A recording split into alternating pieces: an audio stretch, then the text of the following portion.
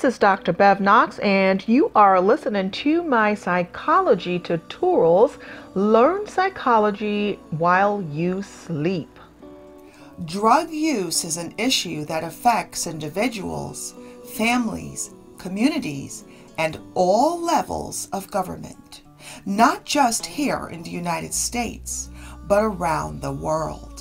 The users of every type of drug include some who have tried it but won't use it again, some who use it frequently and infrequently, some who use it more often but in small amounts, and some who use it frequently and in greater amounts.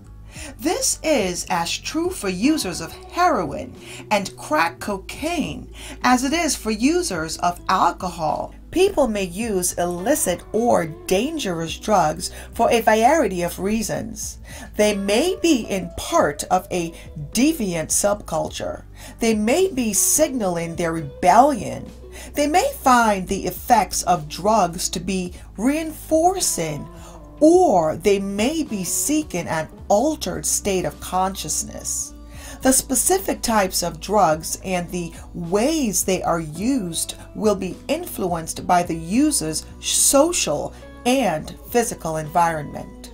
Some terms that are commonly used in discussing drugs and drug use are difficult to define because they are used so widely for many different purposes. The word drug will be defined here as any substance, natural or artificial, other than food, that by its chemical nature alters structure or function. Illicit drug is a term used to refer to a drug that is unlawful to possess or use. Drug misuse generally refers to the use of prescribed drugs in greater amounts than or for purposes other than those prescribed by a physician or dentist. Abuse consists of the use of a substance in a manner, amounts, or situations such that the drug use causes problems or greatly increases the chances of problems occurring. Addiction is the controversial and complex term that has different meanings for different people. Some people want to reserve the term only for those whose lives have been completely taken over by substance use. No drug is entirely good or bad, and every drug has multiple effects. The size and type of effect depends on the dose of the drug and the user's history and expectations. Deviant drug use includes those forms of drug use not considered either normal or acceptable by the society at large. Drug dependence involves using the substance more often or in greater amounts than the user intended. Among American college students, almost 65% can be considered current users of alcohol, less than 20% current smokers of tobacco, cigarettes, or pot, and less than 2% current users of cocaine. Both alcohol and illicit drug use reached an apparent peak around 1980, then decreased in the early 1990s, with a slower increase after that. Current rates of use are lower than at the peak. Adolescents who use illicit drugs, mostly pot, are more likely to know adults who use drugs also, but are less likely to believe that their parents would object to their drug use.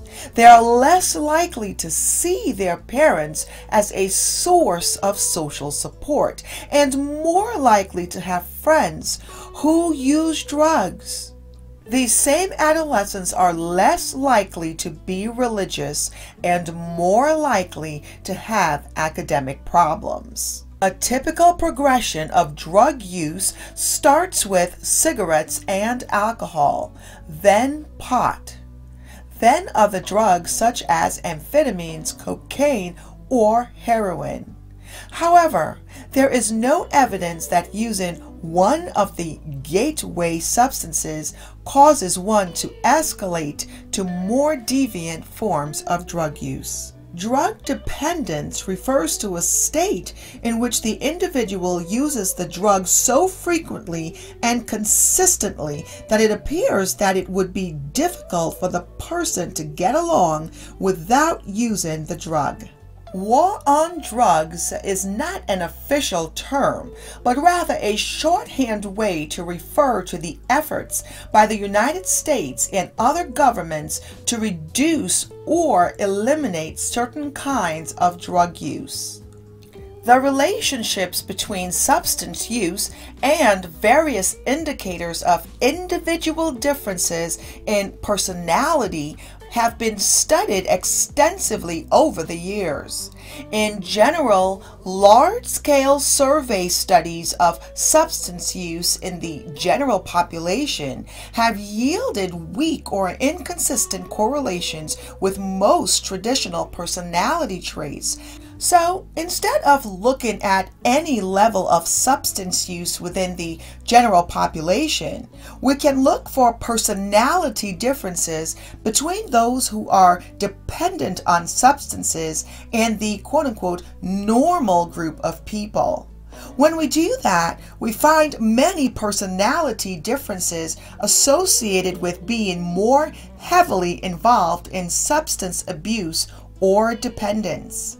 The association with impulsivity, for example, is much stronger in this type of study. Likewise, if we look at groups of people who are diagnosed with personality disorders, such as conduct disorder or antisocial personality disorder, we find high rates of substance use in these groups.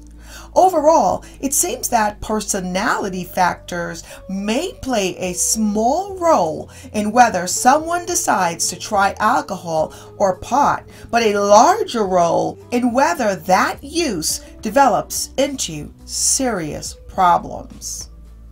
Although societal, community, and family factors play an important role in determining whether an individual will first try a drug, with increasing use, the individual's own experiences with the drug become increasingly important. For those who become seriously dependent, the drug and its actions on that individual become central, and social influences, availability, cost, and penalties play a less important role in the continuation of drug use.